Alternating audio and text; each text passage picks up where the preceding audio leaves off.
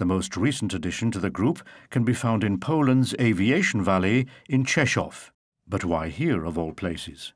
Firstly, and most importantly, this region in southeastern Poland is famous for its tradition of aerospace industry. This is where all of the big names in the industry have set up shop. Another criterion was availability of highly educated workforce in the region. 1/3 of MTU Aero Engines Polska employees are engineers, and a local market could easily provide highly qualified employees for our new high-tech company. MTU's Polish affiliate primarily produces turbine airfoils. You can see them here being mounted to the rotor. They're installed in various engines, such as a GP7000 for the Airbus A380 or the V2500, the propulsion system for a range of short and medium-haul aircraft. Of course, the same advanced production machines and processes are used here as at all of MTU's locations.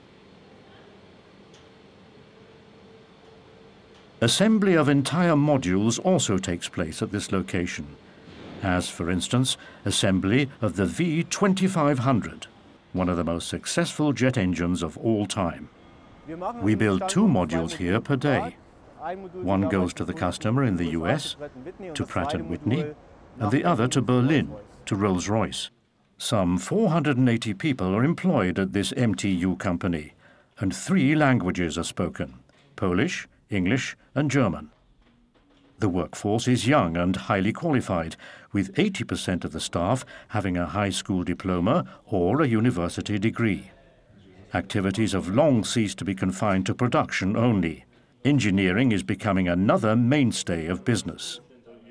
Our main focus here continues to be on airfoils. That is, on the development of airfoils for the production programs and new technologies. But we're also working on coatings, corrosion protection coatings for blades and vanes, and that is an extremely important activity for us.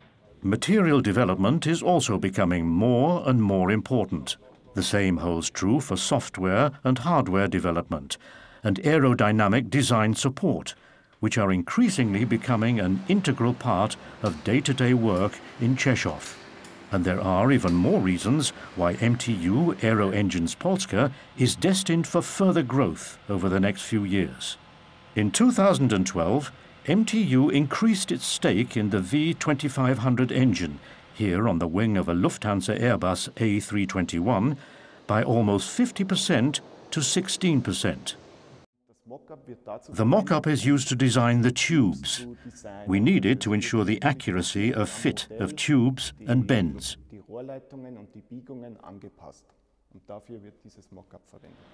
MTU Aero Engines Polska is undoubtedly an attractive employer, especially so for well-qualified young people.